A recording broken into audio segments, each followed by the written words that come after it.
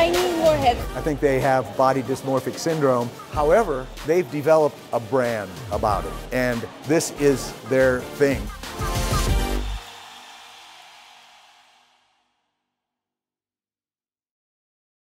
Plastic surgery superfans Pixee Fox and Justin Jedlica are living it up in Las Vegas.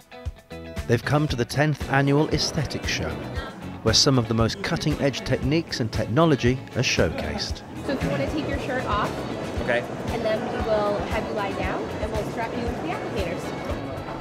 I've seen you on box. I'm a big fan of those. Is it gonna burn through my muscles since there's no fat there? Plastic is going to melt. Be careful.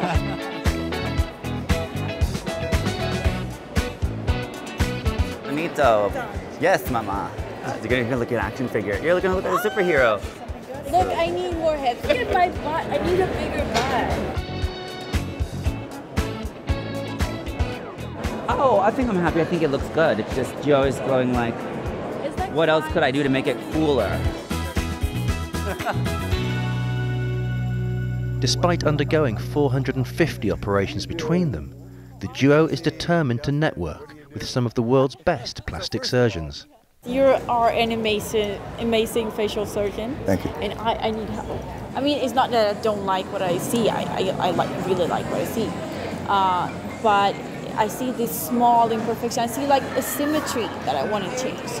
They're going to age. I mean, you know, you look at the famous pictures of movie stars that age and everything. I think they have body dysmorphic syndrome. However, they've developed a brand about it, and this is their thing. Pixee, you were looking beautiful. Yes, perfect, perfect, perfect. However, very large implants, full breast out of style. The little model breast is in.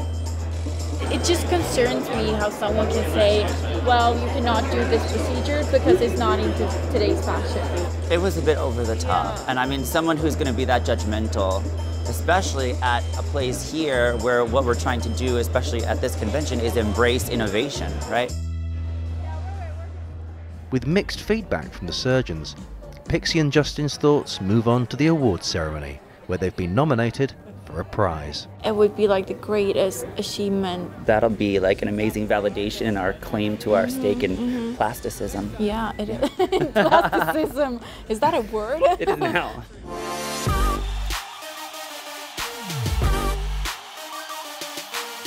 Just feels amazing. Like 2 years ago, I was working as an electrician and working with American cars, and now I'm here today in Las Vegas with you, Justin, and we received this amazing award for the most inventive plastic surgery of the year. Yeah,